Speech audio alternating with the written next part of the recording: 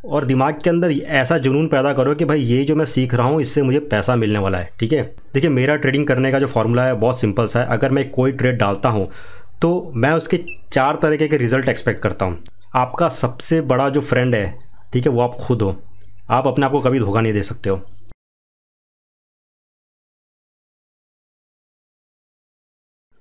Hello friends, मैं जिया स्वागत करता हूं सभी का हमारे YouTube channel open for profit में।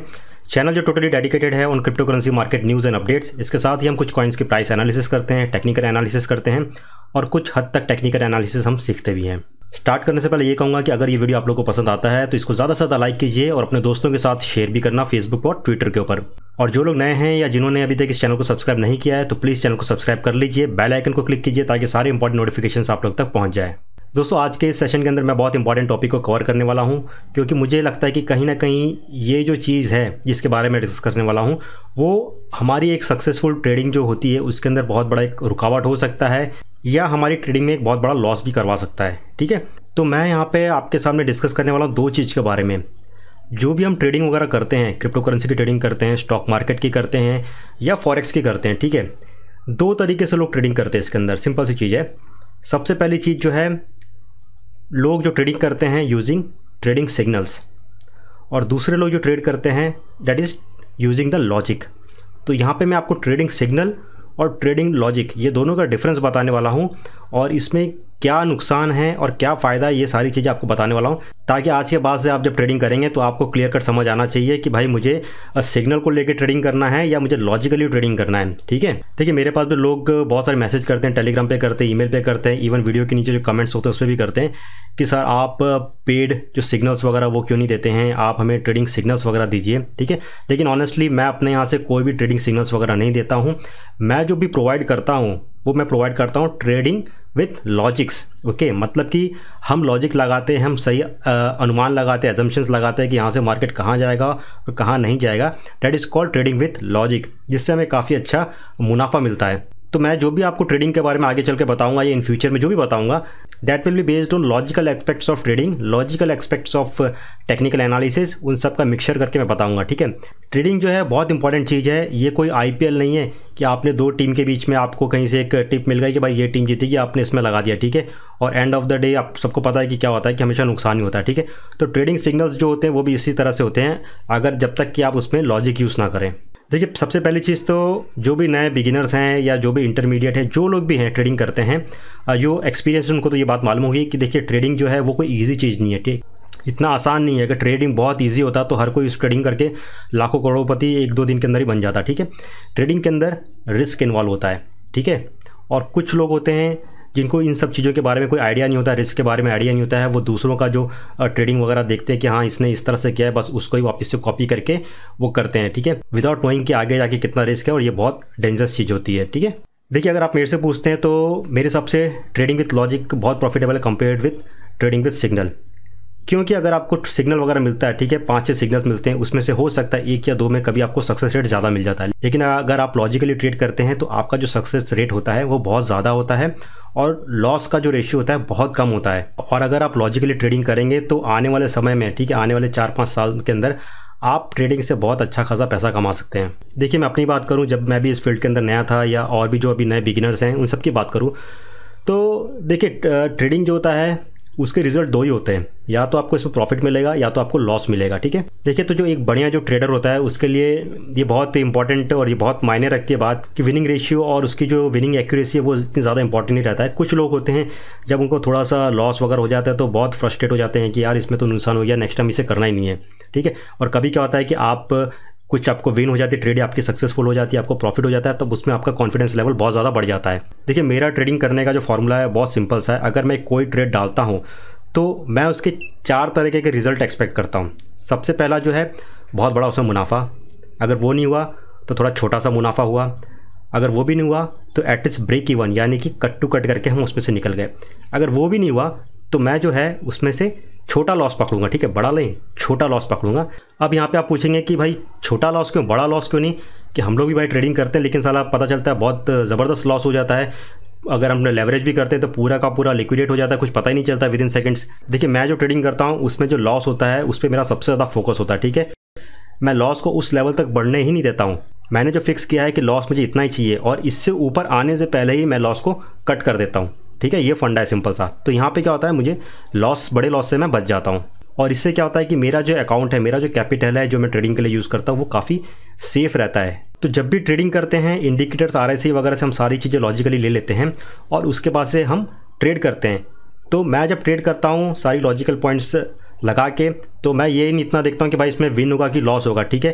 क्योंकि मुझे पता है कि अगर लॉस हुआ तो मुझे बहुत छोटा सा होगा, लेकिन अगर विन होगा तो मुझे बहुत बड़ा इसमें विन होगा या मीडियम विन होगा, नहीं तो ठीक ठाक जाएगा। और यही फंडा लेके मैं पूरे महीने ट्रेडिंग करता हूँ और ऑन एन एवरेज जब मैं निकालता हूँ तो मंथ के एंड में जब मैं पूरा कैलकुलेट करता हूँ अपना प्रॉफिट एंड लॉस, तो मेरा जो पोर्टफोलियो रहता है वो प्रॉफिट में ही रहता है, वो माइनस में नहीं रहता है। सो सिंपल सी चीज़ है। जितने भी नए लोग बिगिनर्स उनको मैं यही कहूँगा कि ट्रेड करते रहिए।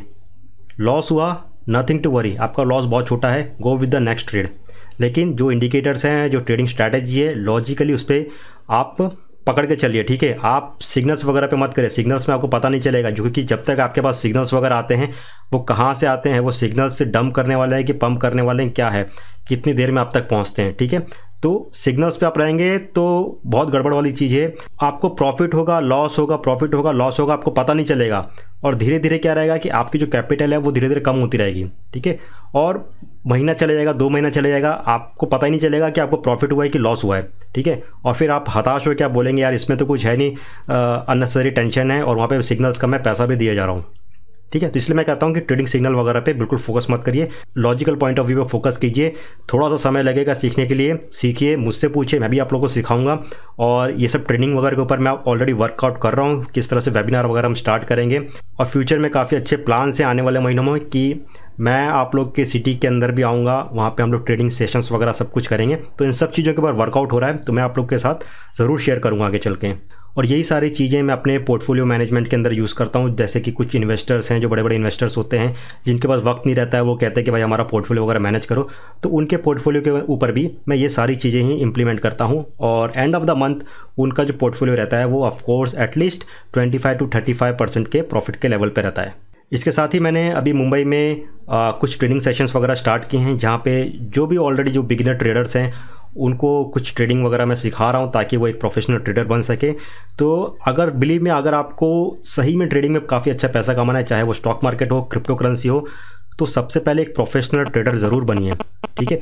थोड़ा सा वक्त लगेगा, 2 महीने लगेगा, 3 महीने लगेगा, 6 महीने लगेगा, ठीक है। लेकिन 6 महीने के अंदर जो कुछ आप सीखोगे वो सारी चीज़ें आप विद इन 1 वीक या एक सिंगल ट्रेड के अंदर रिकवर कर सकते हो, बिलीव में। तब आपको किसी ट्रेडिंग सिग्नल वगैरह की ज़रूरत नहीं पड़ेगी कि भाई वहाँ से सिग्नल मिल जाएगा तब मैं कुछ कर लूँगा, कुछ प्रॉफिट मिल जाएगा, या कहीं पे आपको रोना नहीं पड़ेगा कि यार सब कुछ लॉस हो गया, यार मेरे को कुछ समझ नहीं आ रहा है, XRP ऊपर जाएगा कि नीचे जाएगा, अभी XRP का लेवल क्या है, ठीक है। तो ये सारी चीज़ें क्लियर हो जाएंगी। सिर्फ 2-3 महीने मेहनत कीजिए इसके ऊपर, रिजल्ट 101% आपको मिलेगा, ठीक है। देखिए मैंने भी जब स्टार्ट किया था तो मैंने भी 0 लेवल से किया था, मुझे कुछ नहीं पता था ये चार्ट्स वगैरह क्या है, ये लाइंस वगैरह क्या है, ट्रेंड लाइन कैसे कहते हैं, कुछ नहीं पता था, ठीक है।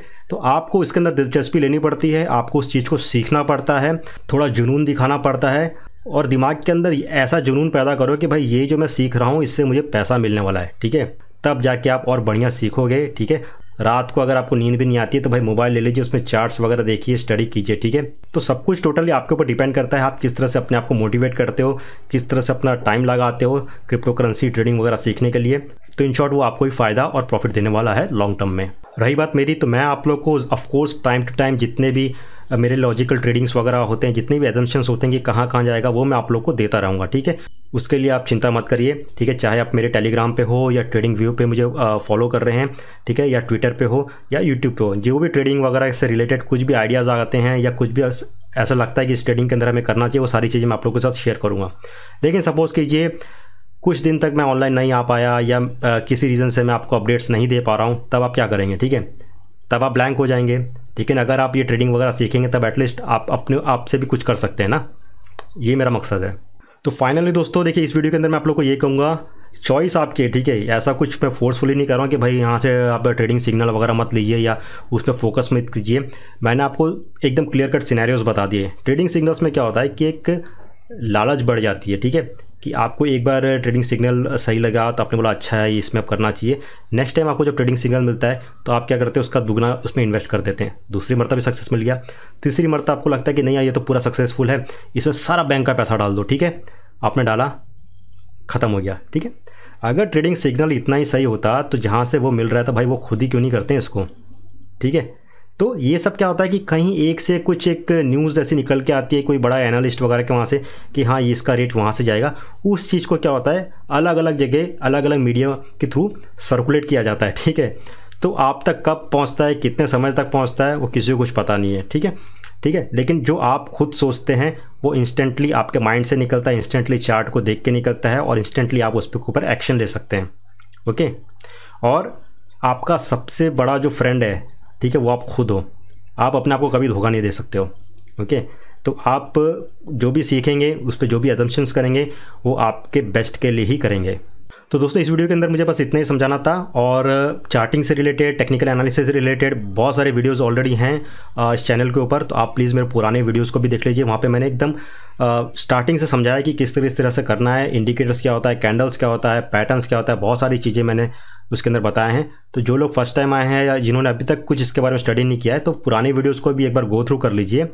और इसके बाद मैं एक वीडियो लाने वाला हूँ, ठीक है, एक सीरीज़ होगी वीडियो की जिसके अंदर मैं आपको लगभग 60 या 70 के आसपास पैटर्न्स बताऊंगा, ठीक है। तो वो पैटर्न्स आप लोग सीख लेना, तब आने वाले फ्यूचर में कभी भी आपको पैटर्न्स बहुत मदद कर सकता है। तो दोस्तों अगर ये वीडियो आप लोग को पसंद आएगा तो ज़्यादा से ज़्यादा लाइक ठोक दीजिए, और अगर चैनल सब्सक्राइब नहीं किया है तो भाई सब्सक्राइब कर लेना, बेल आइकन को क्लिक करना ताकि सारी इंपॉर्टेंट नोटिफिकेशंस आप लोग तक पहुंच जाए। और कल सैटरडे एंड संडे है तो काफ़ी स्पेशल वीडियोज़ आने वाले हैं। मनी मेकिंग से आने वाला है, क्रिप्टो करेंसी से रिलेटेड आने वाला है, टेक्निकल एनालिसिस से रिलेटेड आने वाला है। तो सैटरडे और संडे है वो काफ़ी स्पेशल होने वाला है, बहुत कुछ इसके अंदर हम बढ़िया सीखेंगे ताकि हम काफ़ी सक्सेसफुल ट्रेडिंग इसके अंदर कर सकें, ठीक है। तो दोस्तों अभी तक के लिए बस इतना ही, जल्द मिलेंगे नए वीडियोज़ और न्यू अपडेट्स के साथ, तब तक के लिए take care and have a great day.